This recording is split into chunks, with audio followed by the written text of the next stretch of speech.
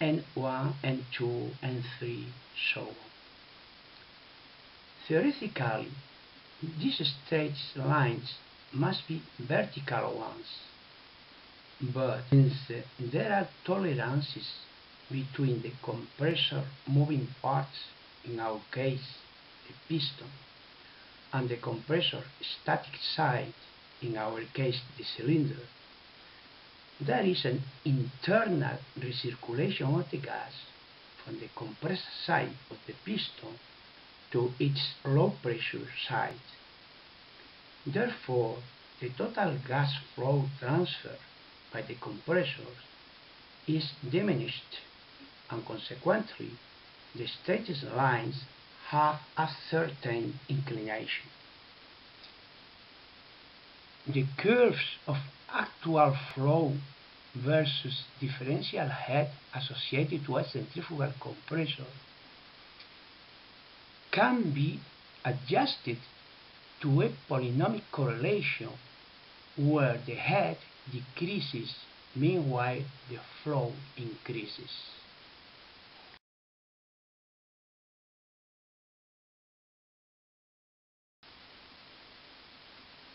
Now, here you can see a representation of the most common compressor installed in chemical and petrochemical plants.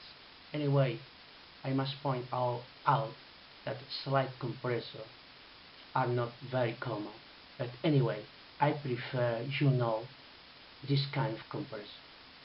So at one side we can see volumetric compressor represented by screw compressor, lobes compressor, reciprocating compressor, and the other group of compressor, the dynamic compressor, non-volumetric compressor, that is represented by centrifugal compressor and axial compressor. Reciprocating compressors will be analyzed on details in next module 4. We can see in this slide the main features related to this equipment. Since the main purpose of this module is to study the centrifugal compressors, in this slide and next ones I am showing only the main peculiarities of volumetric compressors. Here in these images you can see how the lobe compressor works and how the gas is coming from the inlet to the outlet of the compressor, increasing the pressure. Now you can see a fantastic representation of how the lobes work in the compressor. From the lower side, the gas is going to the compressor, and the lobes compress this gas till the discharge of the machine, where the pressure is increased as well as the discharge temperature of the gas. The screw compressor is a very sophisticated design with male and female screws.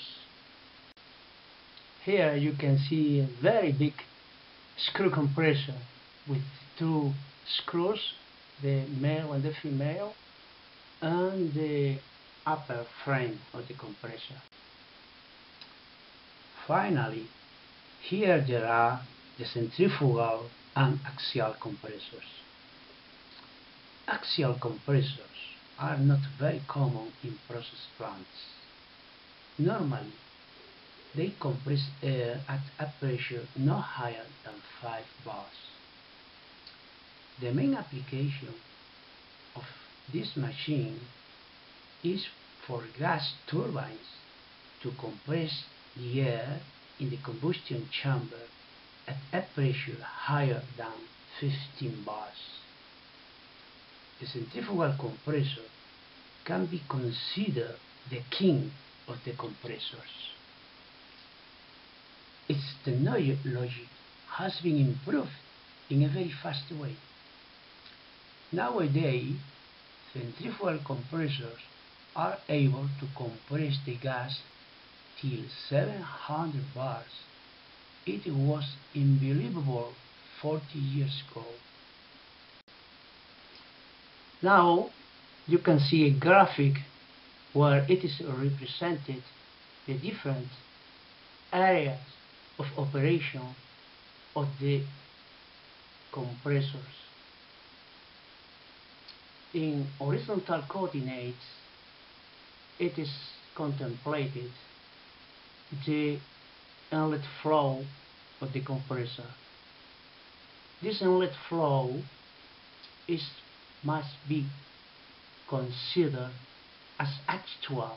That means at inlet condition of the compressor, at the inlet pressure and temperature.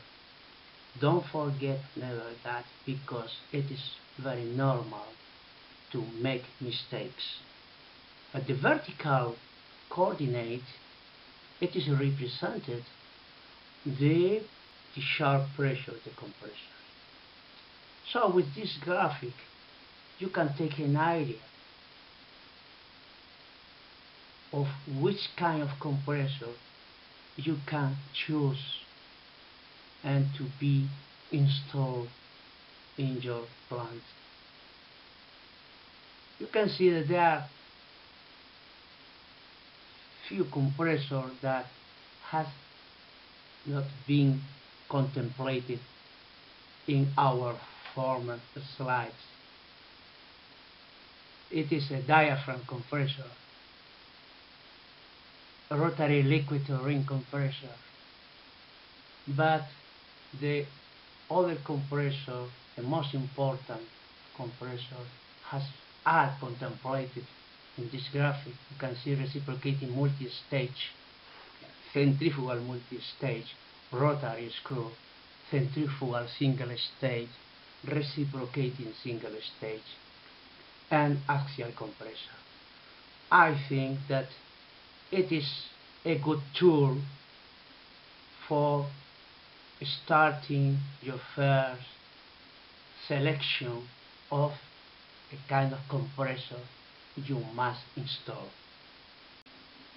Now we arrive to the thermodynamic applied to the gases handled by our compressors.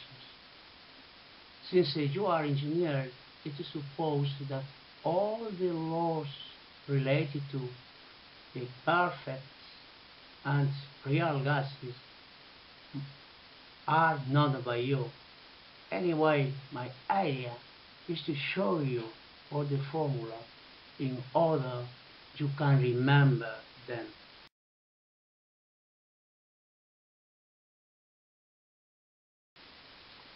In this slide, it is developed the formula related to the adiabatic isentropic work generated by a compressor for ideal and perfect gas.